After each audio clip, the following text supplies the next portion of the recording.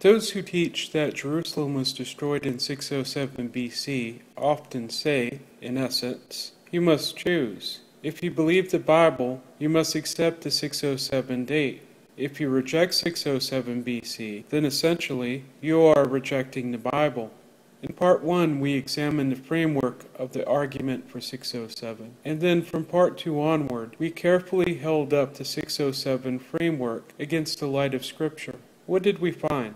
In a nutshell, the 607 argument rests upon 5 assumptions about the 70 years of Jeremiah.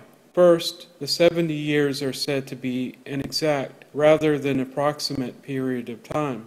There is nothing in Scripture that would contradict this literal view. However, there is nothing in Scripture that would support this. It is merely a matter of interpretation.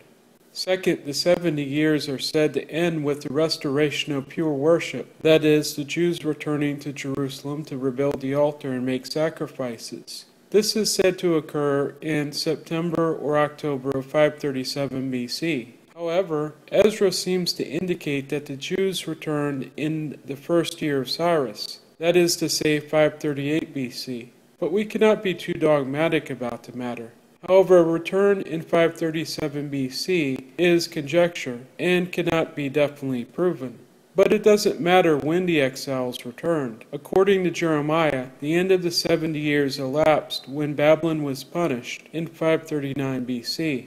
Third, the 70 years are said to begin the year Jerusalem is destroyed. However, according to Jeremiah, the 70 years would be a time when the nations would serve Babylon.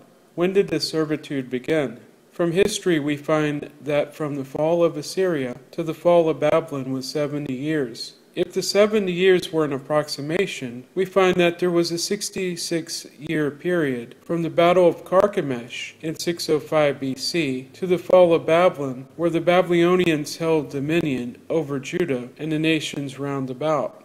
Fourth, the 70 years are said to be a period primarily centered upon the punishment of Judah and Jerusalem.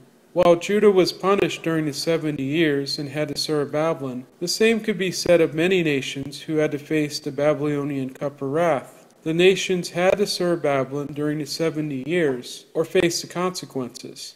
Fifth, the 70 years are said to be marked by a complete exile of all Judah's people to Babylon, leaving the land completely desolate and uninhabited during the 70 years.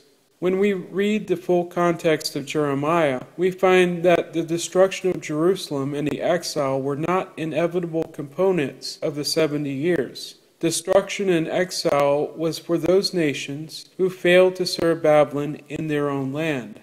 We've also found that the exile started 11 years before Jerusalem was destroyed, and another wave of exiles occurred during Jerusalem's destruction, and yet another wave 5 years after. Furthermore, we found that 587 BC and not 607 are a much better fit for the destruction of Jerusalem when we factor in the books of Haggai and Zechariah. It boils down to this. We can categorize the various interpretations of the 70 years, the exile, and the destruction of Jerusalem into 2 categories. In one category, we have the interpretation that says Jerusalem was destroyed in 607 BC. In the other category, 587 or 586 BC. If, after examining the Bible, we are still uncertain on which interpretation to accept, what can we do? We must appeal to the historical record. We must compare both interpretations up to the historical evidence and find which interpretation holds up. Some might find such an idea heretical. However, consider this. Often we cannot properly interpret the fulfillment of Bible prophecy unless we compare how it played out in the historical record. The Bible contains no absolute dates in of itself. Events are measured relative to the reigning monarch. In order to date an event in the Bible, we must synchronize the year of the reigning monarch to the historical record. For instance, from the Bible, we know that Jerusalem was destroyed in Nebuchadnezzar's 18th year. If we can determine from the historical record his 18th year, we can then date the destruction of Jerusalem.